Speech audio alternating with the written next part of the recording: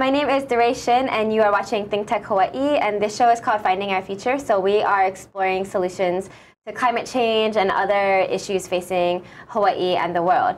So today I have Nicole Chatterson. She's the director of Zero Waste Oahu, and we're also good friends. So it's really awesome to have you here to talk story. Yeah, thanks for having me here. So I'm hoping that you can just share why you're here, like who you are in the community and what you're passionate about. Sure. So I'm here representing Zero Waste Oahu. I am the director of that coalition, and Zero Waste Oahu is made up of several different groups. So Surfrider Oahu chapter, Sierra Club, Sustainable Coastlines, Honolulu Tool Library, Kanu Hawaii, and Kukua Hawaii Foundation. And we all came together understanding that the missions of those different groups dealt with zero waste sort of on a tangent, but nobody was directed or had the mission statement or the funds to work on kind of broad zero waste policy. So that's how Zero Waste Oahu started. I'm a waste nerd. I have been thinking about this issue for a long time. Yeah, and I'm excited to now be a part of this group who's focusing our efforts. And a lot of people know about probably some of those organizations you listed in Hawaii. Some of them are pretty prominent. So I'm wondering what you feel like is the vision for Zero Waste Oahu now. Like, where do you guys fit in? Like, what's the role of Zero Waste Oahu, and why is it important that you exist? Sure. So our vision is to build a waste-free future for Hawaii, or rebuild a waste-free future. Prior to business as usual, Hawaii used to be a place that lived in line, where people lived in line with resources, and trash wasn't a part of our existence. So we want to help get that back, and we're doing that in three main ways. So through education and public outreach. So I do a lot of talks, and I try to do talks in spaces that some of our member groups don't reach, right? So Surfrider has a following, Sustainable Coastlines has a following, and that's amazing. And how do we bring this message into other spaces also? And the other way we're getting out there is through policy reform. So we'll talk a little bit about Bill 40 at some point, but we work with all of these groups to help uplift waste reduction policy. And then the last thing we're doing is zero waste demonstration projects. So right now, zero waste kind of sounds like this pie in the sky goal. It's not very practical. And we see our role as starting to show ways that zero waste can happen. So it can be really manini things like helping a local co-working space, the Impact Hub, who's also a member of the Zero Waste Oahu Coalition, helping them get their food waste from point A to point B. Or on a larger scale, we're supporting the University of Hawaii in doing waste audits at each of the campuses so they can start building zero waste systems. Yeah. For people who don't know, like, what is zero waste? What does it really mean? Okay, yeah, so the official definition is like 3 paragraphs long. Yes, I've seen that. I'm like, why is this so long? So long. The easiest way to think about it is it's a goal to divert 90% of our waste. So it kind of acknowledges that it's impossible at this point to not create any waste, and it also is a framework that pushes us to do better. And so we're keeping things out of the landfill, we're keeping things out of incineration, first by reducing all of the stuff we make, and then as you go down the line, you start composting and recycling as necessary. But zero waste really asks us to look upstream and stop making things that we need to either throw away or recycle or burn or compost. Totally. For people who are like really trying to reduce their waste, what would you say are the most common sources of waste that they should be focusing on? I think food waste is a top one. I mean, I care about this stuff so much, and I have yet to figure out how to, not buy too much lettuce at the farmer's market and have some of it go bad. My friend Andrea from Vegan in Hawaii shared a pro tip with that, which is you can rehydrate your greens once you get them from the farmer's market. You like put your kale in a cup of water, and it, blossoms back up. So there are lots of tricks like that to keep your food lasting longer. And when waste does happen, making sure to compost it or feed it to worms or get a bokashi bucket. I think that the US average is about 40% of the food purchased in the home is wasted. And there are huge greenhouse gas implications of that. So it's a great place to start. I mean, the bring your own bag and bring your own water bottle thing, I think, has been well socialized, and you see it all over the place now. I think something important to consider is, I love my Hydro Flask. It's a $35 water bottle, right? So there's a real cost barrier there. And I think we've forgotten that zero waste needs to be an inclusive solution for everybody. And so how do we also make it just as cool to like bring in your mason jar and use that for water? It's something free, it's reusable. You're not kind of demanding a new thing to be created. Totally. Yeah. Yeah, there's definitely a market behind reusable, like bamboo utensil sets, and it's like, I mean, that's cool, and I have one because I really find it convenient to have the pouch. But for people who can't afford that like premium reusable product, it is like you have all these jars you're throwing away for water that you could use for water, and you have metal forks. Like everyone has reusable items at home for the most part.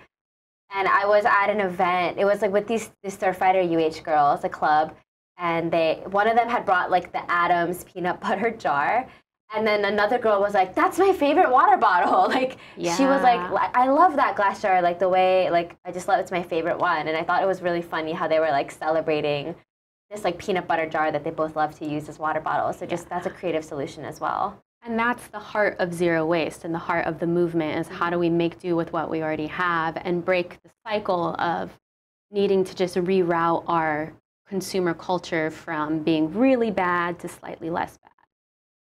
Right. Yeah. So how do you feel about this? Because there's kind of this narrative that there's this like alternative, everything has an alternative equivalent. Like you can just buy the alternative. But to me, that's like, okay, well, that's still the consumption culture. It's still feeding into, in some ways, like an excess of use of waste and resources. So how do you kind of grapple with that conversation around consumption in terms of like better alternatives versus like this like less capitalist approach of circular, community-based? Like what are your perspectives on that? Yeah, that's a good question. I think, are you familiar with Malcolm Gladwell's curve of diffusion of innovation curve? Not really. Oh, is that like the bell curve, like early adopters? Yes. Yeah. So I think for the early adopters of the movement, the people who were using the stainless steel straw when it probably cost $20, right. Those people are great candidates for leveling up and moving away from consumption as the solution. Right. And for the people who never wanted to come on board, but just have to because the society is changing, and Malcolm Gladwell would call those the laggards, I think maybe we need some replacements there. Like, okay, you really need disposable water bottles. Maybe aluminum water bottles have a place for those people. Yeah. I don't think we actually need them, but I see where that compromise is useful. Getting everybody on board, because the goal isn't, I'm sure you've seen that quote going around, we don't need 1 million people, a few people doing zero waste perfectly, we need millions doing it imperfectly. Totally, yeah. Really driving home this message that like wherever you are, there's like a step for you to take, and like offering those options to people is important. Yeah. And so what do you find as a person who's pretty prominent in this movement is like a really common thing people always ask you or are confused about? Why does our recycling system suck? Yes. Yeah. Everyone knows it sucks, but they don't really know the intricacies. Why? Yeah, and I think there's a lot of interesting history around why we feel like recycling is the ultimate environmental good. And it was, the idea of recycling was marketed to us by the plastics industry, by the packaging industry, because in the 70s there was a revolt around all of this trash all of a sudden being created. And instead of, our single-use beverage manufacturers going out of business, they're like, well, just put it in the blue bin and we'll turn it into something else and it's fine. And it's such an easy thing to do in comparison to changing your lifestyle, right? To not use anything single-use. And so from the get-go, I wonder if the recycling system was ever set up to do what we really needed it to do, which was reduce our environmental impact. It was set up to be a business, so it's a commodities market. And plastic is recyclable because it has a value. Aluminum is recyclable because it has a value, not because we have the technical ability to recycle it or not. Technically, we can recycle most of the materials we make. It's whether or not it's economically valuable, profitable for somebody to do it. So what that results in on the ground for the average person trying to recycle in Honolulu is now for us to sell plastic besides plastic number 1 and plastic number 2, nobody's taking it globally. And that's for a lot of different reasons that we can get into more if you want. But then we have to put it in the landfill. So I wonder how much better could recycling be if it wasn't about the money, but it was about the environmental good. Right. And that's, and not the environmental good by itself, the social good. Like when we're sending our plastic bottles overseas, for a long time we were sending them to China, and somebody is picking through piles of trash to get that out. There are places where people were melting down plastic in their homes to then sell it to factories and make it into something else. So there's a lot there. Yeah. And we're waking up to it now. Right. So obviously recycling, it's like a global market and it's volatile from what I've heard, and it's just like so up and down, and sometimes it's great and sometimes it's bad, and recently it's been really bad. And that's why it's like really harmful in a lot of ways, the recycling process we go through. And I feel like, again, like that goes back to our economic system. It's like relying on this like material as a commodity, like something that's sold on the market, and thinking about how that distracts us from the purpose of the activity we're doing. Yeah. So what are your, because I've been thinking like maybe it just like needs to be an investment by our government. Like it's a publicly funded, you know, approach to waste management. Like it's not so reliant on these global markets. Like maybe we're really pushing taxpayer and like government money into something like this because we know it's the right thing to do. So what are your thoughts on that? Like do you feel it should be more of a publicly funded thing, or like how do we solve, because recycling can be good if done properly. How do we solve that problem and like shift our economic mindset to like be actually beneficial? Yeah, that's a huge question. And I think one of the things that scares people about the idea of zero waste, because when you really dig into why we're in such a bad spot, the kind of zero waste framework helps you see that it's our capitalist culture, it's our overconsumption, and so is zero waste asking us to be something else? And maybe, and I don't know the answer to what that looks like exactly. Yeah. We tend to talk about these things in polarities. Like if you're not a capitalist culture, then you're communist, right? And those are your options. It's like a spectrum. Yeah, there's a spectrum of things, right? And what if there are options that aren't even on this line we've created? Totally. And I think one of the first steps is starting to have real conversations about the different possibilities. And that's where things like sharing economy and circular economy and the idea of Kanakonomics. So Kamana Beamer talks a lot about that. Yeah. These ideas are starting to come about, where we're divorcing from a system of making things, right, and finding other ways to create profit. So it's still a profit-driven model. Right. Or maybe a prosperity model. It's based on people rather than just money. Yeah. Just invented in some way. Yeah. And it's, I mean, so tricky to unwind everything to get to a place like that. Yeah. I think people like Regina Clem out of HPU, she thinks about the gross national happiness or gross progress indicator, GPI. I forget which one it is, but she's trying to, you know, push us to measure Hawaii's success in ways other than gross domestic product. Totally. I think all of those are starts.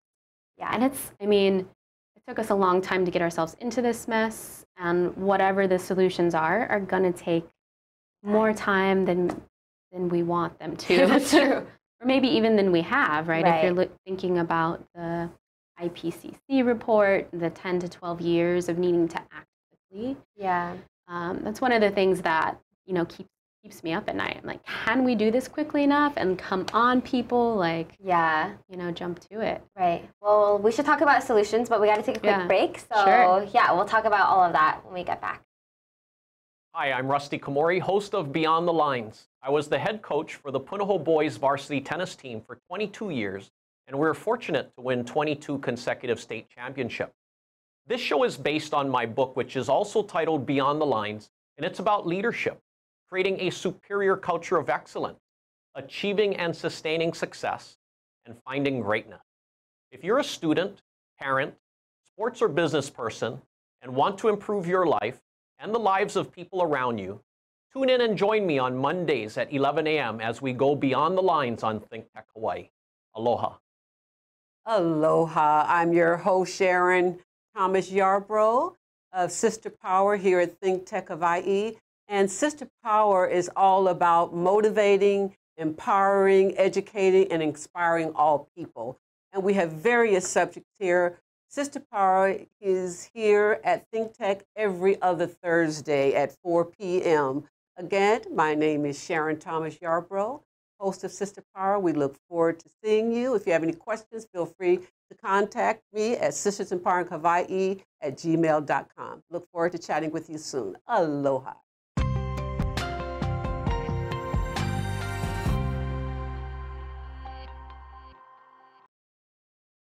So we're back here with Nicole Chatterson. She's the director of Zero Waste Oahu, and we're just talking about consumption and waste and how we find solutions to the big waste problem we have here in Hawaii and our world. So where did we leave off? I think we were talking about the climate crisis.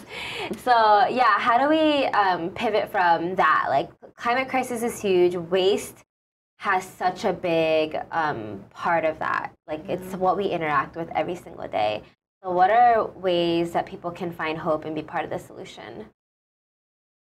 So I've realized in talking about this problem, some people get overwhelmed at the stats, but I'm going to share a few anyway, because I think for some people they're really useful. So our greenhouse gas portfolio, our greenhouse gas emissions portfolio, about 42% of that comes from us extracting materials to make things that we then throw away or burn. What's the percent? 42. Wow. Yeah, so almost half. Yeah. And when we think about wanting to make change on our greenhouse gas trajectory, you start to see how consuming less makes a big difference. Totally. Another thing that I think is important to think about when we're thinking about what we can do is only 9% of plastic gets recycled, and by 2050, if we keep using plastic as we do, about 20% of our fossil fuel extraction will be going towards making plastic. So knowing these things, I think, is a powerful place to start. And another thing that I think is important to know is that here we're burning most of our trash. And that has both greenhouse gas emissions implications and social justice implications here. And so knowing that allows you to act differently too. Exactly, yeah. So for folks who are confused about our trash, we know that we're burning basically everything. So what can you just share a little bit, because you've done your master's on H-Power and incineration here on Oahu, so it's really specific to your expertise. So just hoping you can share like a few really important things that people should know about that. Yeah, absolutely. So one of the common relationships that happens between incinerators and municipalities is that the company running this incinerator, which in our case is Covanta, asks the city to sign a contract, which the city and county of Honolulu did, that says you will give us this amount of trash every year. In our case, it's 800,000 tons per year of waste. And for several years, we were not giving them enough trash, which if you're coming from the reduction mindset and you're like, oh yeah, producing all of that stuff is about 42% of our greenhouse gas emissions, then you're like, wow, that's really ridiculous that we're being asked to keep trash production at a certain level. Or we pay for good behavior. Yeah, so we paid several $1 million as taxpayers for not producing enough trash from 2014 to 2017. And I hear that we're now producing closer to the quota. Some of which is probably aligned with the changes in what's recyclable, right? So we're throwing more things away because the recycling market has changed. Right. So anyway, there's a lot of problems with requiring us to deliver a certain amount of trash. The other thing that's an issue is we've positioned our incinerator H-Power as clean energy. It's a part of our renewable energy portfolio for the state of Hawaii. And across the world, different municipalities have been kicking waste to energy off of their renewable energy portfolio, because what we're finding is trash, if you look at it one way, you could say, oh, we're always going to produce trash, we need something to do with it. When you're looking at trash as fuel from another angle, you're like, wow, there's this much energy that goes into making that stuff, this much land, water, etc. Yeah. You realize what a waste it is. And as it's coming out of the smokestack, per megawatt hour, which is a unit of energy, H-Power produces more carbon emissions than Kahe, which is our largest oil plant, and is just over AES, which is our coal plant. More emissions, just as is. Just as which, is. And I'm guessing that H-Power doesn't produce as much energy as those plants. So no, so H-Power produces about 68 megawatts. Yeah. And I'm forgetting AES and Kahe now, but Kahe is, I think, up at like 268 megawatts. Yes. So you're saying H-Power is pumping out more greenhouse gases but producing less energy. Am I getting that right? Producing less energy. Okay. So in the scheme of things, less emissions come directly from H-Power because they're only producing one blip of our energy, right? But per blip, it's more polluting. Right. And so one of the arguments is that we should be shifting to more and more renewables. And one of the conversations we've been a part of is, well, should we add a fourth boiler onto H-Power? You know, and when you're thinking about, people are arguing it's renewable energy, it's like, oh, well, yeah, add a fourth boiler. We don't really, we want to be replacing oil and we want to be replacing coal, but we don't want to be replacing it with something that's worse. Dirtier per megawatt. Yeah. It's ridiculous. So thank you for doing that research. Yeah. I know that's tedious stuff. One question I want to ask is, I just found out that apparel, like clothing, it's about 10% of greenhouse gases. And I'm just wondering, like, what are your thoughts on that? Because people aren't talking about it. There was a study that came out that said, in order to save the planet, people in the developed world should be buying no more than 3 new articles of clothing every year, which is just like crazy for most people to think about. I have had phases where I was only thrift shopping for a few years when I was younger. But I would find that challenging today. So anyway, what are your thoughts on the apparel industry? Such a big nut to crack. And thankfully, there are more people starting to look at it. So two things pop up for me. One is microplastics. So what I'm wearing today is polyester. And every time I wash this, little shards of plastic are going into our water supply. And right now, we don't have a good way of cleaning those up even. So people are really starting to tackle that issue by making alternative fibers. So I'm a part of a fellowship program with a company that's making potentially a polyester replacement out of algae. Oh, awesome. So it's not going to shed down into plastic in the ocean, right? Right. It'll become the ocean. Yeah. Right. So I think that's one thing, is not making things out of plastic. Another thing is the buying less. And how do we detach ourselves from this idea that we're more presentable when we buy, the new $70 dress every month. That's going to be out of fashion in a year. Exactly. And how do we even tackle that problem, the planned obsolescence that the fashion industry engineers, so that we have to keep buying clothes? Right. And that's all social norms and social change. And so it's this big kind of ambiguous cloud, it seems. And it's also not. If you look at what marketing does, Doug McKinsey Moore talks a lot about this in community-based social marketing. Yeah. How do you apply the ideas that advertisers use to sell us things back to ourselves, to sell ourselves a different way of living? A sustainable way of living. Yeah. Yeah, I love that. Like, 'cause social norms, they can change so quickly. Like, at first it's slow, but it will change so quickly. So I think that's like why I love just like telling people, like, do what you have to do to be part of the solution, even if you're alone, because soon you won't be alone. Exactly. Because things change so fast. Like, as long as you're being intentional, you're going to be an influencer. Yeah. And I see that happening right now for sure. We have a few minutes left, so I want to cover what, if you had like a lot of money, you know, like hundreds of millions of dollars or a big chunk of money, like where would you allocate it to solve this problem? Advertising, community-based social marketing. Yeah. So how do we make it cool to thrift? How do we make it cool to only buy natural fibers? You know, if we were to tackle the fashion issue. I would also do reusable takeout container programs all over Honolulu. Everywhere, yeah. Everywhere. Ooh, I don't know. There's a lot You have to a lot think of money about. left. Continue. Carry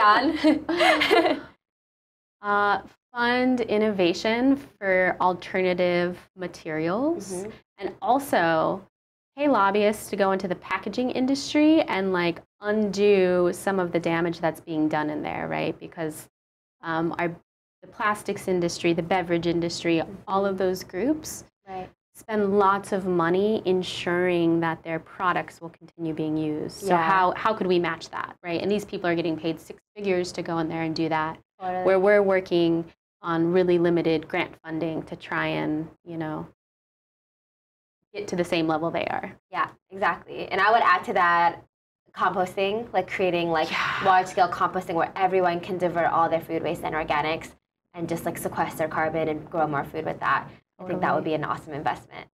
So last thing, Bill 40 is coming up. So can you just talk about that and do a little call to action for people? Sure. So Bill 40 is like 3/5 of the way through the city council process of maybe becoming an ordinance in Hawaii, and it would help us get rid of single-use plastic. So get rid of much of the rest of plastic bags, styrofoam containers, straws, stir sticks, and plastic utensils. Cups just got added, I'm pretty sure. Cups just got, yeah. I'm so excited. It's really exciting. So on October 22nd at the Impact Hub from 5 to 7:30, we're asking people who are interested to come and join us. We'll feed you if you RSVP. So we can talk about strategies for testifying in front of the city council. What I think we've all learned after years of being a part of this movement is some things work and some things don't. So how do we show up and help the city council by offering them the testimony and evidence that they need to get single-use plastics out of here. Yeah. Which would be huge. Yeah, and I'm really excited because we've been working on styrofoam for so long, and it's this is going to tackle so many materials all at once, and it would be one of the earliest policies nationwide that does this. So it's going to be a trend. We've been inspired by other cities to do it, so it's going to be a trend if we're able to do it, and we're pretty optimistic. And the hearing is Thursday, October 24th at 2:30 at Honolulu Hale if people want to just go direct. But we really want to bring people together for the strategy meeting. Yeah.